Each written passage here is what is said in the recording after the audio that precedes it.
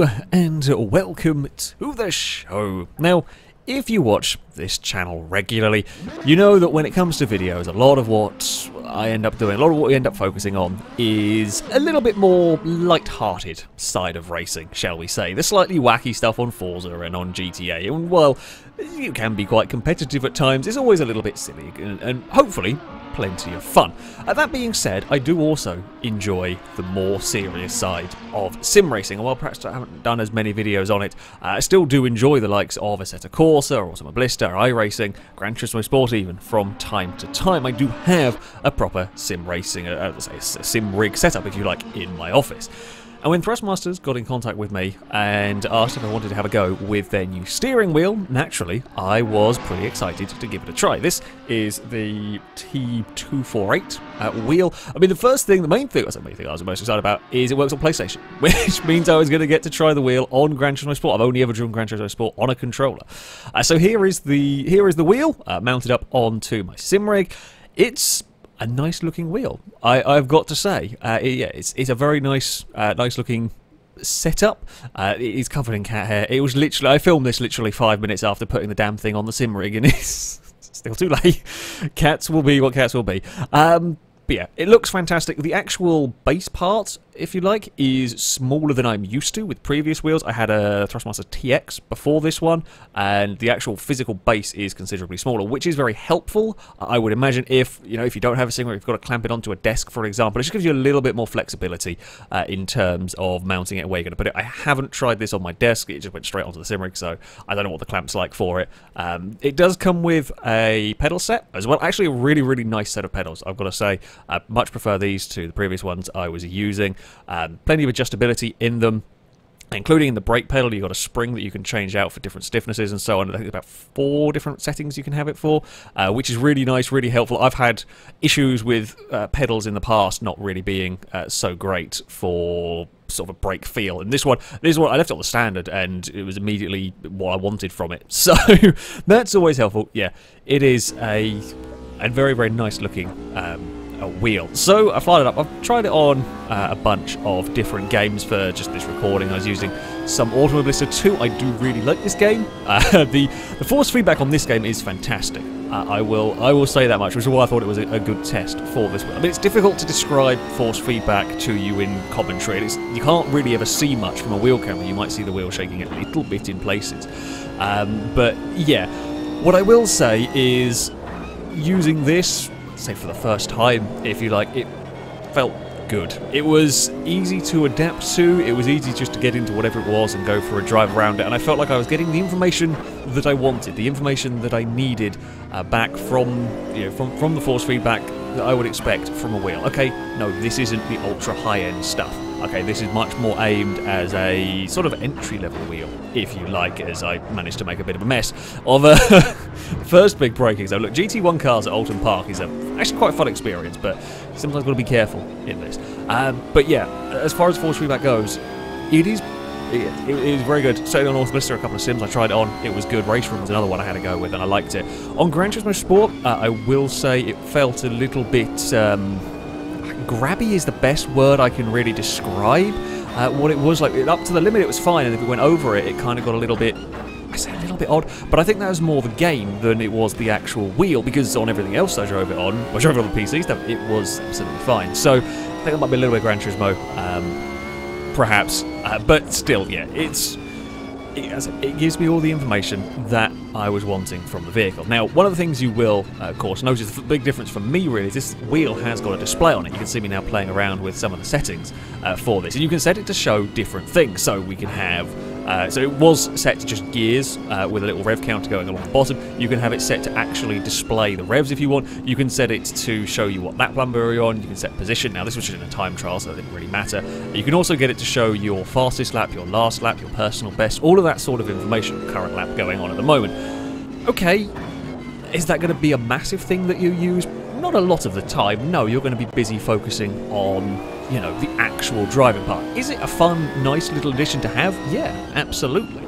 Okay, so at the moment I've got it showing the current lap. Now that would be on the screen where the wheel camera is at the moment. But yes, that information is often found elsewhere, but there are other uses to it as well.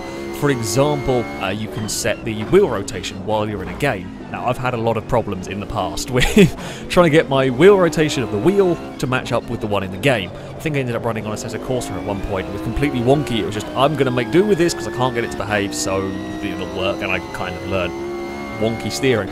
I had a lot of problem with this, but the fact that I can actually adjust it in-game, I've had better luck getting this working, shall we say, than I have in the past. And being able to adjust it on the wheel itself, you've got a screen to see what it's doing, is pretty damn helpful. That's one of my favourite things, actually, to be fair about this, is being able to do all of that. You can also, there's a bunch of other settings you can do. It can actually even display the temperature of all the wheel going on, essentially, to know if you're overheating it or something.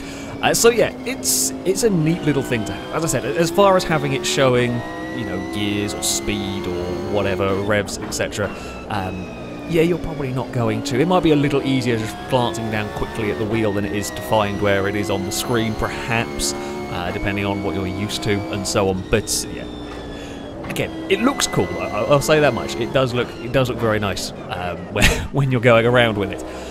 As far as sort of build quality goes, I've only had it for a week and a bit, so of course I'm not going to be able to tell you in terms of longevity. It certainly feels sturdy. Wheels I've had in the past, some of the buttons haven't felt the sturdiest on them. It felt like they might ping off. They never have, but they've never have. This feels like a good wheel. It feels solid, it feels well made.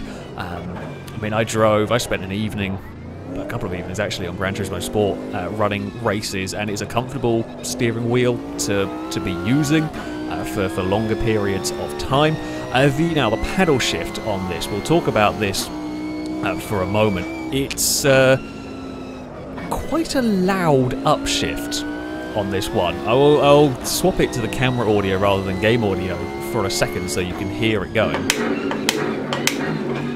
It's quite a loud click. It's quite a solid shifting thing as well. It's you'll get quite a lot of force behind this, or more force than I'm perhaps expecting from it. But yeah, overall build quality for it feels yeah, very, very good. And as I said, comfortable wheel to use for longer periods of time. Now, overall, I have very much enjoyed using this wheel. I think it's a really, really solid wheel. And as I said, I fired it up on Gran Turismo Sport. It was something I've been really looking forward to trying, actually, racing with it on Gran Turismo Sport, and had a lot of fun running a few races on that. We may well see more videos on Gran Turismo Sport going forward, to be honest with you. There are, I say there's some downsides to it. So the wheel itself costs £300. This is aimed as a kind of higher entry-level spec wheel, if that makes any sense. It's not competing with some of the really, really fancy stuff. You can spend thousands and thousands on sim racing gear if you want, but this is more of a, you know, I want to try some Gran Turismo Sport on a steering wheel, I want to try some PC games, iRacing or whatever. This is a really, really good place to start. It's a fantastic place to start, because as I said, you get all the information you need in terms of the driving, coming back to you, I'm not a professional level sim racer, so yes, maybe the real high-end stuff you'll get a bit more, but I'm not going to be able to use that information, to be perfectly honest with you. So for me, for this sort of, I say sporadic, but yeah, for entry-level purposes, it's fantastic. It isn't cheap. 300 quid is still a lot of money for something that you are not going to be you're only using on certain games, and it doesn't have a removable rim for the setup, which does kind of surprise me in many ways. Now, okay, does this bother me personally? No, not really. But the TX I used to use had one. I never changed the wheel rim on it whatsoever. I just used whatever it came with, and that was fine. But if you're going into this with going as an entry level wheel, if you want to upgrade from this, you can't now go and put a different wheel rim, a fancier wheel rim on it if you want. You're kind of just stuck with it, so you'd have to start all over again. It feels like a slight little bit of a missed trick on this one. It's again, to me, it's certainly nowhere close to a deal breaker, and I would still say, as far as an entry level wheel goes, this is a very, very good option. This is the option probably to go for. Yes, £300 does put it quite close to the Fanatic Direct Drive base that you can get. Yes, that is also about £300, but you've got to bear in mind, while that is a very, very fancy system, and I do like it, that's £300 just for the base. Okay, that doesn't include a rim or pedals as far as I'm aware. So this, you get everything you need to go and plug it in and go play Gran Turismo, go play whatever racing game it is that you want for that money. Yeah, it is pretty damn good. It is pretty damn good. As I said, I've really enjoyed driving around with this one. I think it's a solid upgrade. It's what I've been, I say upgrade, I guess kind of a little bit more of a slightly side and forward step to what I had previously. But yeah, as far as a higher end entry level wheel goes, you really cannot go wrong with this. Hopefully, I've got some ideas. I've got some wacky ideas coming up that we're going to see this will be used for, and we may well see some more sim racing stuff as well. Because yeah, I've with this now set up, I found myself thoroughly enjoying the likes of Gran Turismo Sport a little bit more, and yeah, have been having some really good fun, some really close races and so on. So yeah, hopefully there shall be some more sim racing and some more that kind of content going on, because yeah, it is a very nice sort of piece of kit for what it is. Now, we can't be having a FailRace video with some real life footage in it without a cat making an appearance. Yes, this was me setting up initially to go and record. Literally sat down, and Eve had been asleep. She had not been bothering me whatsoever. But the second I sat down to go and record, she decided that the best idea, the best thing to possibly go and do, was to go and get in the way. Because of course she did. This is why I can't have nice things, and this is why everything is covered in cat eggs. I think they're molting at the moment, which doesn't, well, to say doesn't make life easy. But yeah, she just decided she wanted to fuss and to headbutt everything. So I can say, as far as steering wheels go, this one has got the cat headbutt seal of approval. Cass hasn't licked it yet. He doesn't make an appearance, I'm afraid. Only Eve was interested in the steering wheel. Cass has a weird habit of licking everything once whenever something new appears in that. I don't ask. Cats are weird, as you can see by this one. Currently demanding attention and getting in the way and trying to knock stuff over and just generally being a bit of a pain. I will say, after filming this as well, at one point I was playing Gran Turismo and she did exactly the same thing. She sat on my lap and didn't want to move, so I thought, screw it, I'll just go racing. And she ended up sat there for an entire like 10-minute race. Apparently wasn't bothered by the fact that this is not normally a problem you have when it comes to sim racing, but I say that actually lots of people have pets, lots of pets get in the way. Either way, of course it was typical. She had to make an appearance at the second I literally pressed start on the camera, and that's what we were dealing with. But yeah, there we go. It's a proper FailRace video of something vaguely real life. There has to be a cat getting in the way of the camera. So yeah, as far as the wheel goes, I do really like it. I think as an entry-level piece of kit, it is really good. Slight mistrick with not being able to really upgrade it that easily.